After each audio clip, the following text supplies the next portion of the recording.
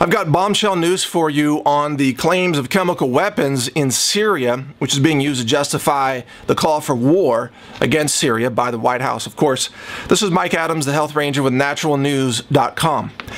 And this is bombshell news, all right, because everything you've heard about this in the mainstream media is a complete hoax, and I'm going to prove it to you right here, show you the actual evidence right in front of your eyes so you can see it for yourself. Now, I haven't even commented on this war topic at all until this, but when I saw this, I was so just astonished at the complete idiocy, the total hypocrisy, the lying, and the fabrication of evidence of chemical weapons that I had to go on the record and put this out there. So here you go. You have probably heard that the UK government approved export licenses for chemical weapons to be exported to Syria, right? You've heard that news? If you haven't, let me show you some headlines. The Independent revealed UK government let British company export nerve gas chemicals to Syria.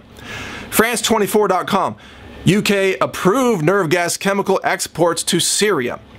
Daily Record revealed Britain sold nerve gas chemicals to Syria 10 months after civil unrest. The Guardian, chemical export licenses for Syria, just another UK deal with a dictator. And it goes on and on and on. You can find thousands of mainstream media reports about these chemical weapons that were sold by a UK company to Syria. Now here's the bombshell. Get ready. Guess what these chemical weapons were? Well, according to the Independent, these chemical weapons were the following chemicals, and if they sound familiar, you'll know why in a second. Number one, sodium fluoride. Yep. And number two, potassium fluoride. That's right. Sodium fluoride and potassium fluoride are named in these articles and are now being openly called chemical weapons by the international community. Now, if those names sound familiar, it's probably because, number one, they are dripped into your water supply all across the country, and they're called water fluoridation chemicals. Yes, if you are drinking water, tap water, in a city like Austin, Texas, or any of the other cities everywhere around the world, including Australia, where they currently poison the people with sodium fluoride, it is now true that the international media, the international community, now openly calls sodium fluoride a chemical weapon. All right? So let's just get that straight for starters. Secondly, I mean, no one can dispute that. I just showed you the headlines, and in the articles, they call them chemical weapons, sodium fluoride and potassium fluoride. Secondly, if you go out to Walgreens in the United States, you can buy this water called nursery water. You see it? Nursery water. Guess what's in it? Sodium fluoride. It's right there on the label. Sodium fluoride is it's added to nursery water for toddlers and babies. Why? Because, well, according to John Kerry, it's a chemical weapon. You see, Colgate, here's another product. I picked these up at Walgreens today. Active ingredient. Check out the active ingredient for yourself there. Sodium fluoride.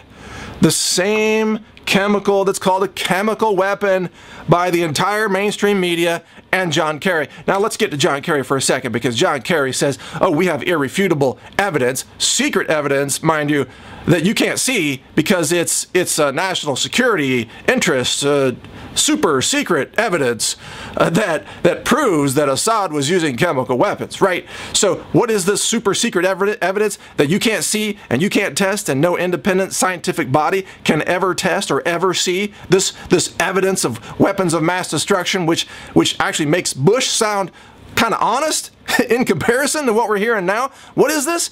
Hair samples. John Kerry went on TV this last Sunday and talked about how they've got hair samples that show, what did he call them? Precursors or properties of sarin gas. They have elements of sarin gas in the hair samples. Well, guess what, folks? Guess what? If you drink fluoridated water, you will have fluorine atoms in your hair. And this, just to prove that this is true, let me show you this screenshot of a study from science.naturalnews.com, the effects of fluoride on cell migration, cell proliferation, so on and so forth. This study talks about how you can measure the level of sodium fluoride in hair samples. Now, a lot of these measurements are done by an instrument called ICP-MS, inductively coupled plasma mass spectrometry. It's one of the systems that's used throughout the industry, you know, forensic food labs, food contamination labs, universities. The FDA uses the same system.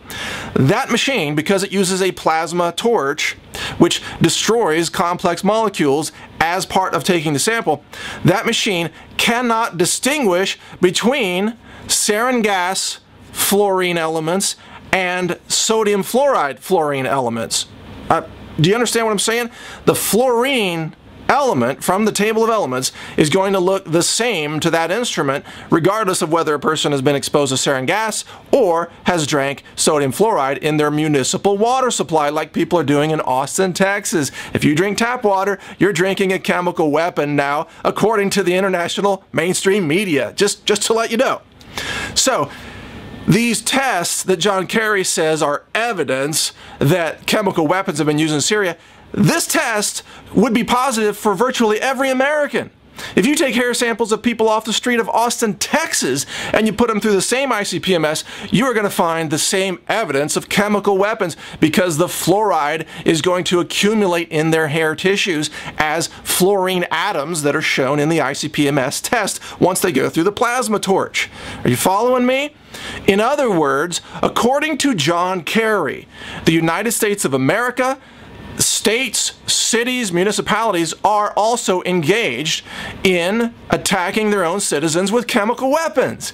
You following me? If sodium fluoride is a chemical weapon, then no country is more guilty of using that weapon on its people than the United States, because it subjects probably over 100 million people in the country every day to that exact chemical weapon that John Kerry calls a chemical weapon, that the Independent calls a chemical weapon, that the mainstream media calls a chemical weapon. So, according to John Kerry's own logic, all right, this is according to him, not me, the United States government should be bombed, again, according to John Kerry, should be bombed in order to stop the regime from poisoning its own people with a chemical weapon. You follow me? I'm not saying that. That's John Kerry saying that.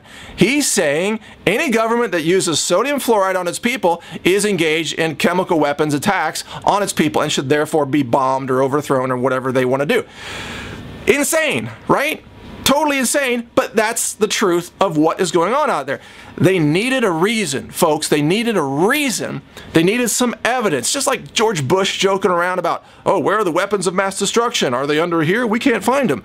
Well, Obama needs evidence now, too. So what are they doing? Fabricating it by getting hair samples of people who drank sodium fluoride, running it through the test machines, the ICP-MS, and getting high readings of fluorine atoms and saying, oh, that's proof that sarin gas was used on these people.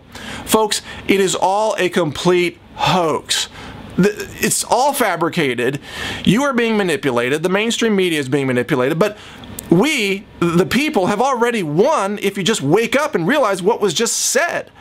They admitted sodium fluoride is a chemical weapon. They admitted that. So now the city of Austin, Texas, and every other city that fluoridates its water, their board members, the city council people, should be arrested as war criminals according to John Kerry. You following me? They've already admitted it now. Sodium fluoride is a chemical weapon. Period. No wonder it kills bugs so easily. No wonder it's sold as an insecticide. No wonder so many people who drink tap water end up with cancer and other diseases and broken bones. No wonder. It's a chemical weapon. The United States now admits it. So bizarre, folks. So bizarre. I wouldn't believe this if I hadn't seen it for myself. So, again, the evidence is in the media. They are now calling sodium fluoride a chemical weapon. That's what was exported to Syria. Yeah, fluoride. It's in the nursery water. Your baby is supposed to drink that same, quote, chemical weapon.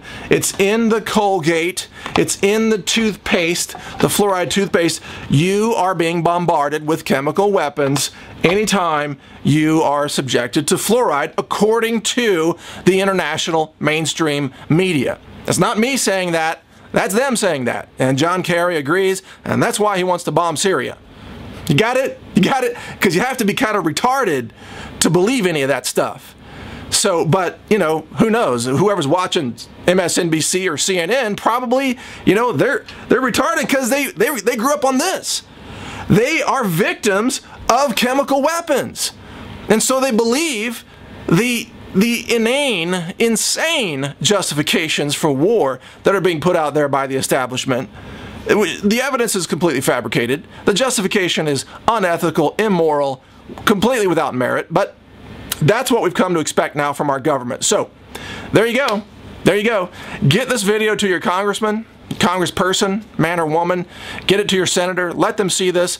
How about we look at the real evidence, not some fabricated BS that the White House came up with to justify whatever it wants to do and bypass Congress in the first place.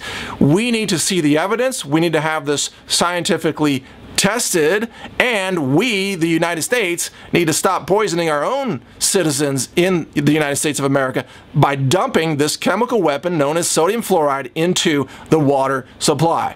There you go.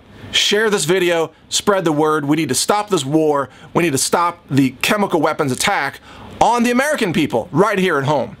This is Mike Adams, the Health Ranger. Check out more of my news and announcements at naturalnews.com. Take care.